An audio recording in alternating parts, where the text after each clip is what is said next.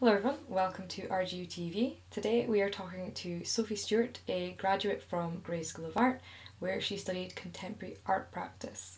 Today we're going to be talking to her about her degree show Space and her practice and anything else in between. Do you want to just give me a little introduction as to, who you are and what you do and what you studied in that regards? Yeah, no problem. So I'm Sophie Stewart. I've just graduated from Grey School of Art studying contemporary art practice. Cool, nice. And with contemporary art, is there certain things that you felt that you leaned more towards, like you want to specialize in more, or was there just like you like to play with all different elements in the course? Um, I think it depends on the certain thing that I'm making at the time. So I usually start with photography to kind of get the atmosphere or get the idea going, and then I don't know, interview people, whatever kind of suits the point I'm trying to make. So yeah, whatever I want. No, it's really cool. Um, when you walk into space, like it's amazing. I've obviously I'm part of the show as well, so I've seen other people's spaces and seen how they've been built. But when I walked into yours, I was like, wow, this is really different. Like I think I need to go through all the cap students now and just be like, what? It's such a different vibe compared to like Comdes. So it's really interesting to see how you built your space. Um, Thank you. when you first walk in, you see a box, and I'm intrigued. Is there anything behind? Like, what's the box about? The box I actually borrowed, took from work. It was just lying around when I first kind of started this year. I was interested in endurance and timepieces, and I had these boxes that I was drawing on. Like I set myself like 4 hours. It's like kind of working around the idea of shifts. So I would color in these boxes with a biro um, for hours, driving myself crazy. But so I had this one, and before COVID in uni, I was working with screen printing. So I was using varnish, like screen printing words onto walls. And then I came across the article about unskilled workers and Boris Johnson saying that anyone that earns under £25,000 is like an unskilled worker. That kind of aggravated me a bit. Obviously, it's mainly the service industries. So I kind of, I wanted to make that point of it's now, the service industry that's kind of still going. Mm-hmm. And nurses earn under £25,000, so and they nurse him back to health. I just think it's very ironic. So that was on the box. The box was actually a toilet roll box, so it kind of all fitted in with the coronavirus situation. So that was the main thing. I wanted people to go and walk up to it, see it, and then have a look inside. So That's really cool. That's really interesting. And then as you're actually moving on to the left side of the wall, you've got all those quotes, well, maybe not quotes, typographic pieces about being a restaurant worker. And I resonate with that. I used to work in the restaurant industry. Just reading those and the way you've typeset and placed it all out, it really emotes yeah. what you want the viewer to be feeling. I don't know if it's because I've also been in that situation. I'm just like, oh my God, this hits hard. But do you want to tell me a bit about them pieces as well?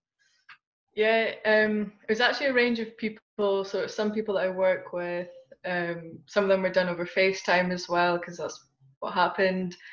Some of them are student nurses, so working part-time in hospitality. So it is just about people that have had part-time jobs or work in hospitality, just the kind of probably the side that you don't see.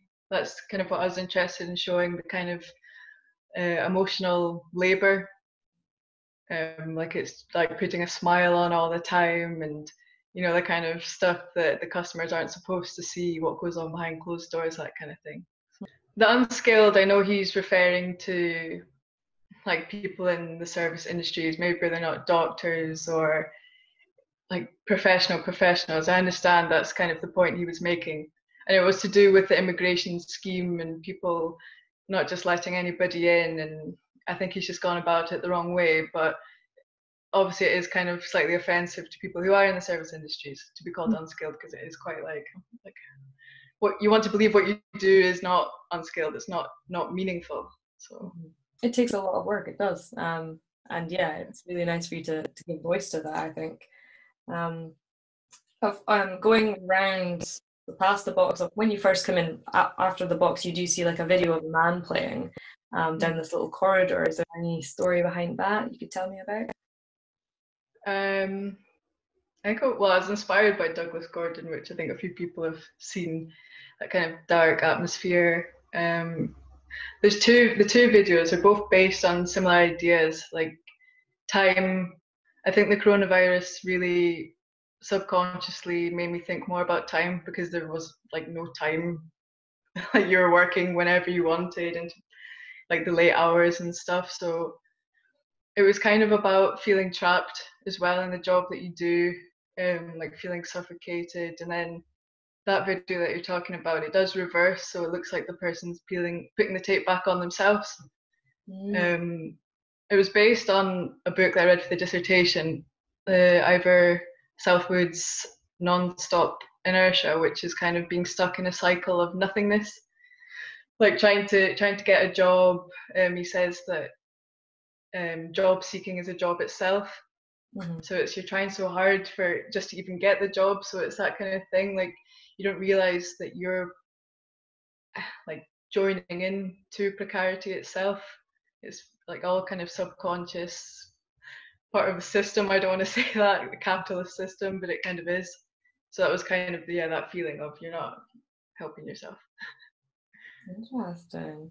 And does that then relate going on to the pieces on the right side of the wall where there's the photographs of the couple people on the pallets like taped up? Is that tie into that? Or is it a different story within? Yeah, that was to do with just feeling a bit like a number. The people are in a warehouse ready to be shipped off where their skills will suit them, like will suit the next workplace. It's that feeling of being very easily replaceable. The whole room is kind of linked like a cycle. Mm-hmm. So it's like the emotional labor and then the feeling stuck and feeling a bit worthless. So Very it hits in a different way, especially like seeing all those pieces. You kind of go in and you're like, what am I going to look into here? And then you kind of do tell a story with the room. So I guess that kind of goes on to building your space. Do you have in mind like what you wanted to like visualize with that and how you're gonna do it? I mean the outcome was quite similar to what I wanted. The original idea was to have everything spotlit, so the room was completely dark, and then there would be one light coming down, like a factory light, to kind of highlight the box. And it was all, I had like 15 lights, and eventually I couldn't actually even open my space because it was just a big glitch. So there was like some issues with that, but everything else is pretty much how I wanted. The only thing is sometimes when you do go into the space, it is glitchy because there's videos running, and but to be honest, with what it was, I think it was a good job that Mm-hmm. the team did to get this up and running. So Yeah. I'm still in awe of it. I was part of the focus groups and I was sitting there like seeing them try and do all these different things. And I was like, this is really good, like what they've done. But of course, it's the struggle, like missing that degree show aspect. yeah. You want to maybe talk a wee bit about when lockdown happened, like when COVID kind of took over? What was the what was your situation like going from working in the studio to working from home? How did you cope? Um, yeah, I think the main thing was not having like artists or creative minds around you to throw back and forth ideas. I think that's the biggest thing that I missed. Having tea breaks when you get stuck and literally comparing two photos that are pretty much the same and just be like, this one or this one, okay. Like you can move past little problems so easily, but when you're stuck in a small space just looking at the same things for hours, you're like, right, come on. Like what am I doing? I was working on etchings and I was working on kind of screen printing. Obviously I couldn't really do that anymore, so it did turn to more the digital side, which is a shame. Like I've got a book of drawings that I didn't even put in the degree show, but it's not like I'm not going to use them for something later. So Yeah, if you had the physical degree show, do you feel like your space would have been similar or way different compared to? So if lockdown hadn't happened and you'd done all your etchings and your screen printing, do you think you would have come like had a completely different outcome? Yeah, I had some like mock-ups of what I was doing. I had like a whole wall kind of covered in text pieces, and some of it was a bit more colorful. Obviously, I kind of went back to black and white because I'm just obsessed with black and white. But Mm. I feel like what I came up with did reflect the situation. So I don't feel like it was a loss. Like I don't regret not really doing what I was going to do. Like I think it fitted with the situation and the work that I do anyway, so it was okay. I But think, like I said, yeah, a really good job. It looks so nice. I'm impressed. So maybe going to like artist inspirations. You mentioned a name earlier, but was there anyone else that you like really aspire to that helped influence you this year?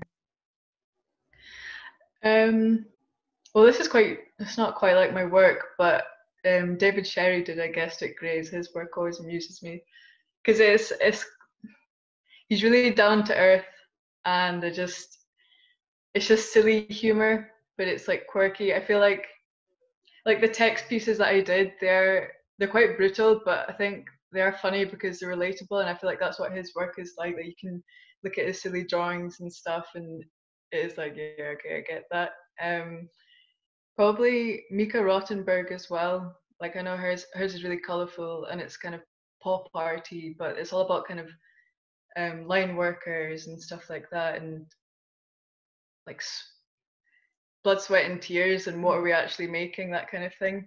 Also went down to Liverpool to the Fact gallery because when I first started, I thought my work, I was kind of not hating on technology, but this year really started with, getting 1,000 messages from work and can you come in early? Can you swap shifts? And I was like, right, this is taking over my life a little bit. So this exhibition they had, it was called Real Work, and they had Candice Breitz and Liz Magic Laser, and Liz's stuff was like, what do you call it? It was people working on Fiverr and like freelance work and how it affects their life because there's not an off switch for that kind of work, which I thought was really interesting, and how like media platforms, like you could become glued to it, and then there's obviously like tracking, like you're constantly being monitored, and it is like that in normal work sometimes. And then the Candice Breitz one was like, it was about sex work and what is real work, and kind of more marginalized communities are not considered, it's not considered real work, so they don't have as many rights, which I thought was interesting. Because, and then that made me question as well, what is real work? Mm.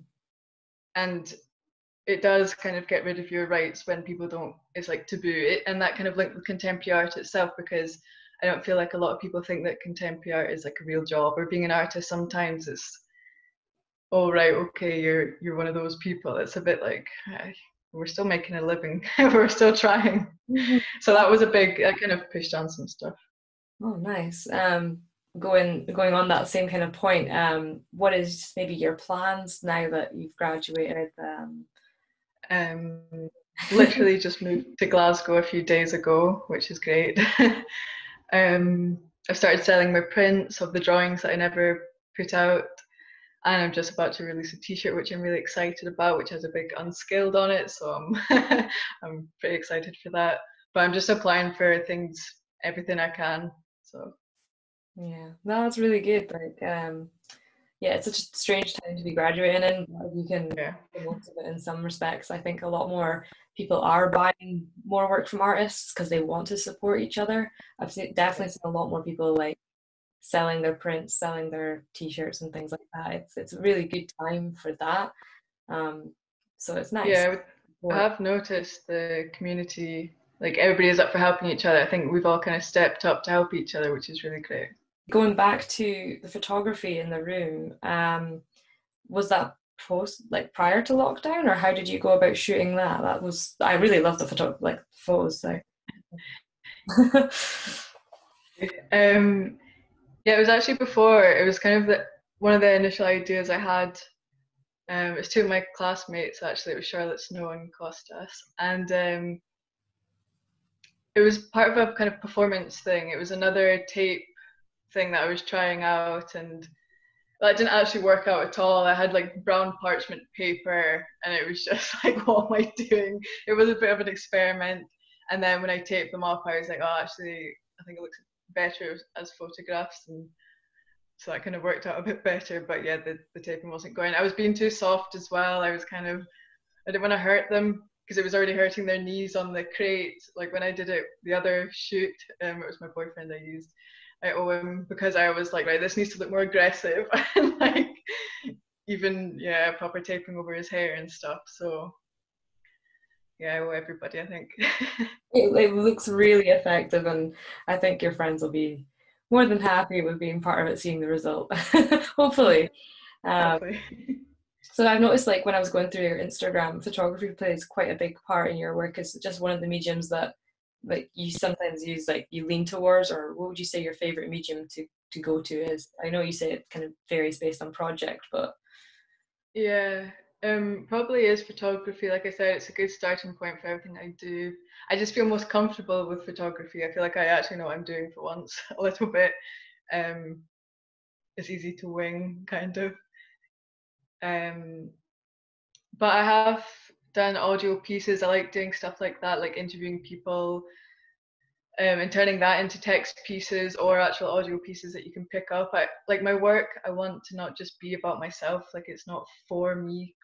It's for people like me, people that feel like they are kind of stuck in a job that isn't that great, or kind of stuck in a situation. So I want to, like, I'm all for having other people's voice as my work. So yeah, I just like to say, well, actually on my Instagram at stew.art.s, in my bio it has a link to probably all the links you'll need. There's my website, and there's the virtual degree show, a wee shop, whatever else. Yeah. amazing. Thank you so much for joining us today. It's been great Thanks chatting. for having me. Yeah.